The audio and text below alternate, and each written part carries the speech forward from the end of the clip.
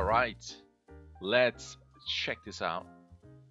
Love your little meat piece there already. It's awesome. You mentioned the feet. Yeah, I can kind of see it. I mean, what I would do is, it feels almost a bit too evenly spread out. You could potentially have the pinky guy a bit closer to here, and then as he puts his foot down, imagine right now it feels like the foot without the toes is coming down fairly straight, and then, you know, the toes would be here. Imagine that the foot comes down like that.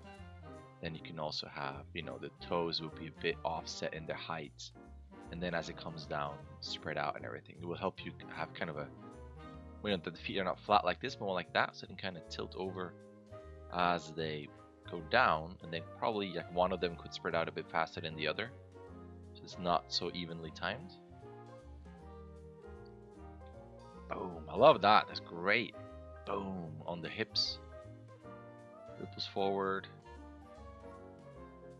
There's something weird on the hands. There's something where they suddenly shoot down and then up, but it feels like there's overall momentum going backwards this way, but this guy feels like it's going like that.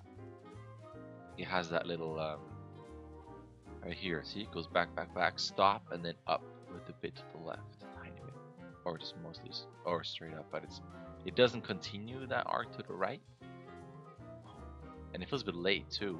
Boom, like to me.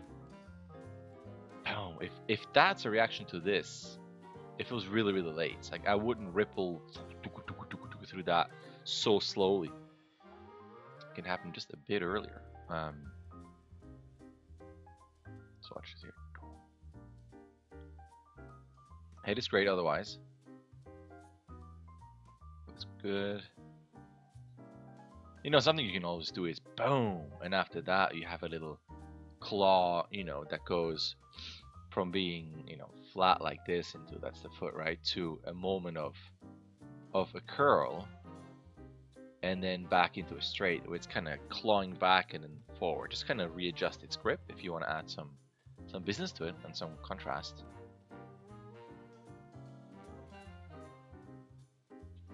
Tail's great too. I love all this. It's really cool. Let's watch this past the tree. Yeah, it's great. You know, one of the laziest feedback sessions ever. All I'm saying is great. That hand has a cool arc. Good for the grip again. What you could do is, as he goes back, it's quite a move back, right? Then you get to this moment of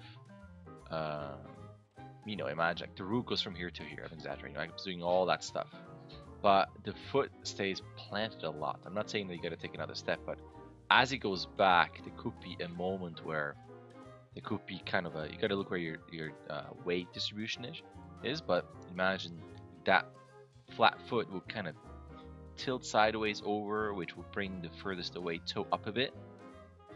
With a slight curl there, and then as you go down, see on this again.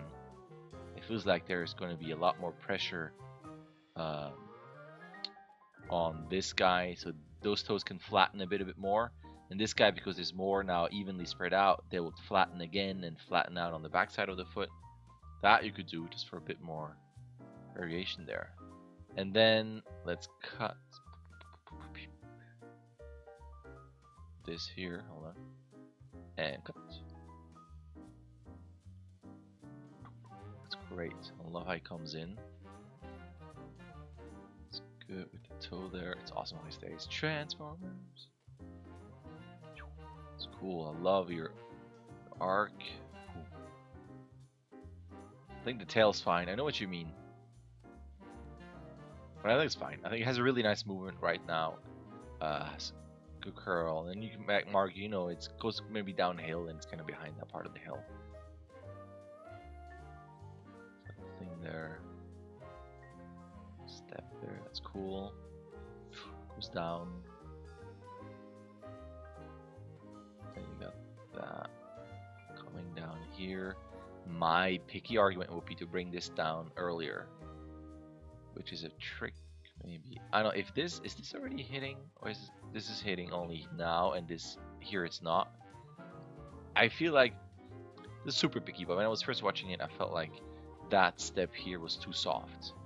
So it's almost here should be already on the ground, and then you can always slide forward a bit.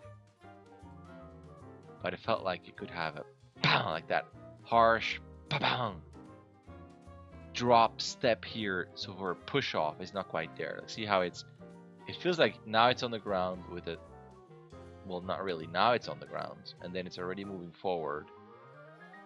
And it feels like it's not on the ground enough for a push off.